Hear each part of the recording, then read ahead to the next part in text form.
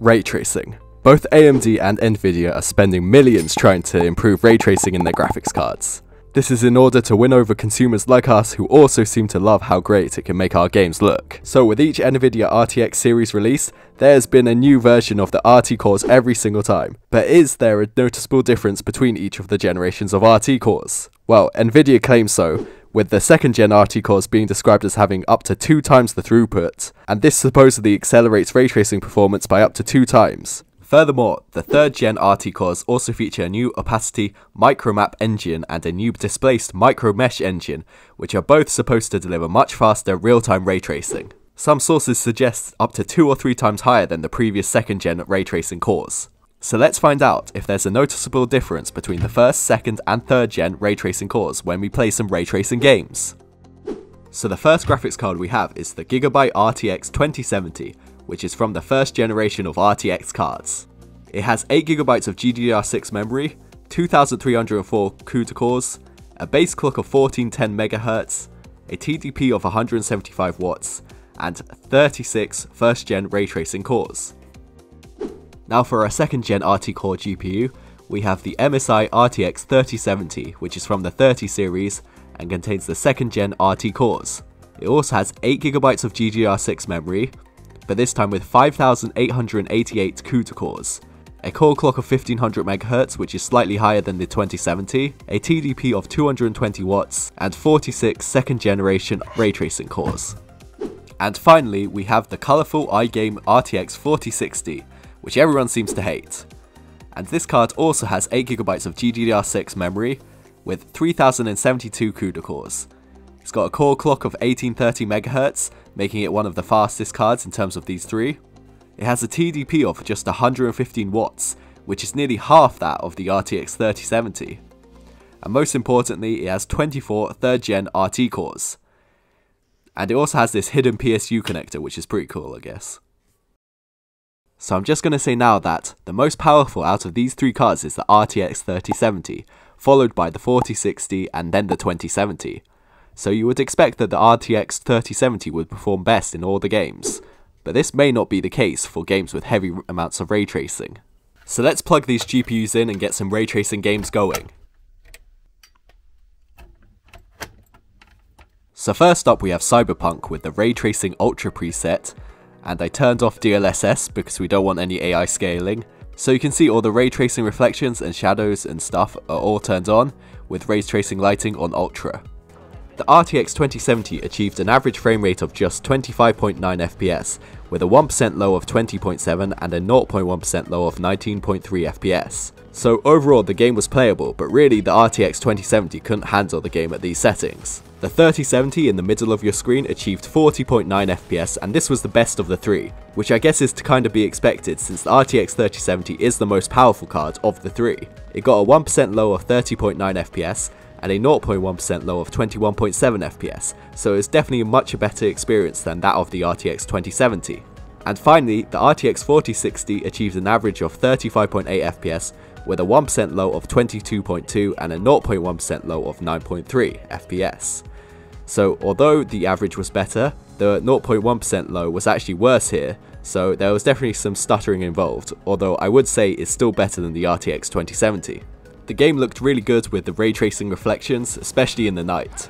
So although the RTX 3070 was the best here, I would say you can play Cyberpunk with ray tracing on any of these cards, as long as you don't mind 30 FPS.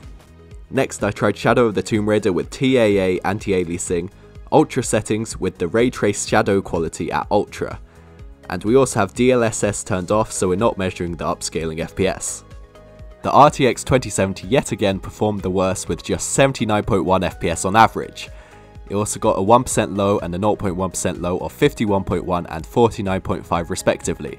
However, it still was very playable with over 60 FPS most of the time. Shadow of the Tomb Raider is quite an old game, so you would expect some decent FPS with newer cards. I couldn't really see much difference when I turned on the ray tracing, however, the game kind of looks the same, although Nvidia did show it on a video. But I think it can be hard to tell the difference with this game with ray tracing on and ray tracing off. Let's turn this on and take a look. So you get the nice blend of the color and the light. Isn't that beautiful, guys?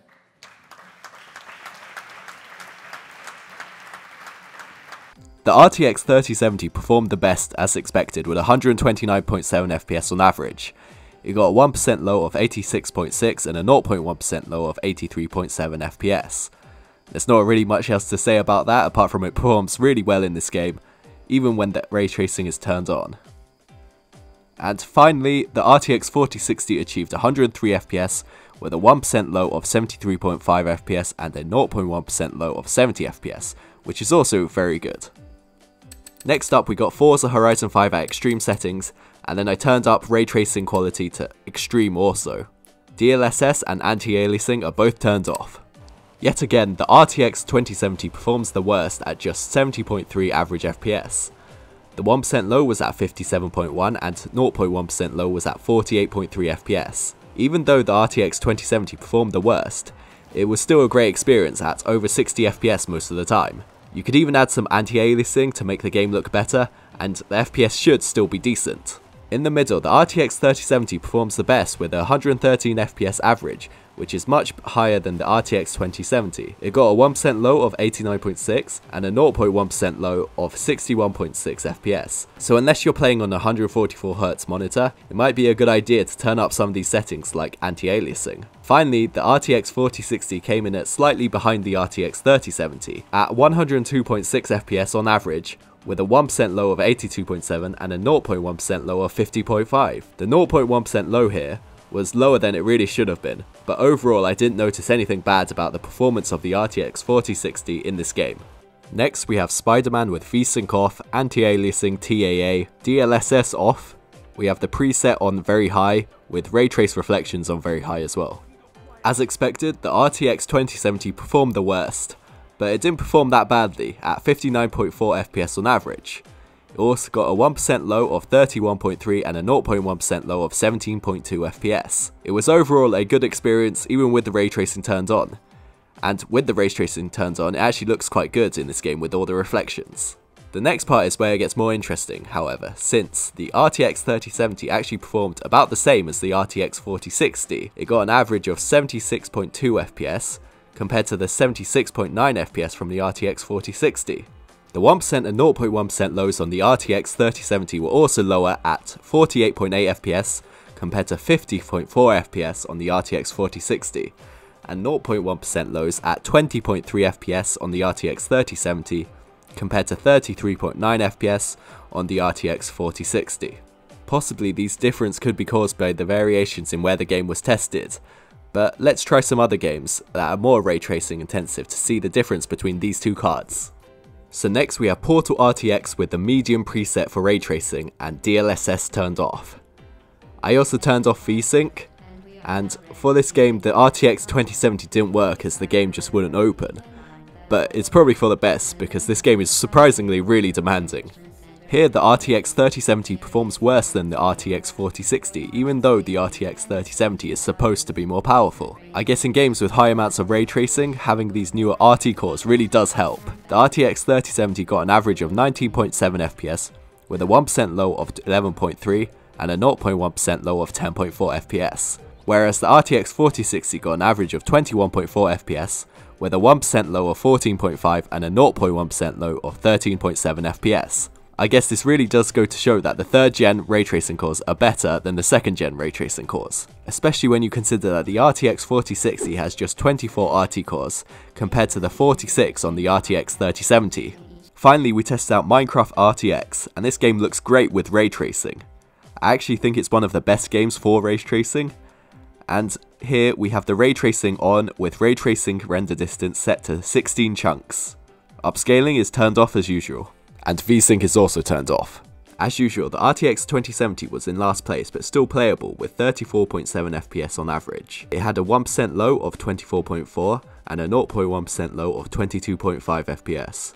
But yet again, the 4060 outperforms the 3070 in a ray tracing intensive game, with the 3070 achieving a 45.6 average FPS, a 1% low of 33.3 FPS, and a 0.1% low of 19.1. The RTX 4060 did slightly better at 51.4 FPS, with a 1% low of 34.5 and a 0.1% low of 20.9 FPS. So here the 3rd generation RT cores really show that they are better than the 2nd gen RT cores. So overall, It seems like the 3rd gen RT cores really are better than the 2nd gen, and the 2nd gen better than the 1st gen. Even though the RTX 3070 is more powerful, in some ray tracing intensive games the RTX 4060 can actually outperform it.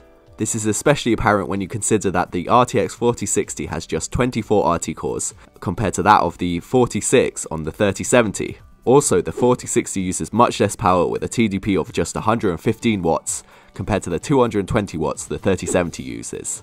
However, having said all this, I would probably still recommend the 3070 over the 4060, because most games don't have high amounts of ray tracing, so in the majority of games you'll find that the 3070 performs better. Thanks for watching.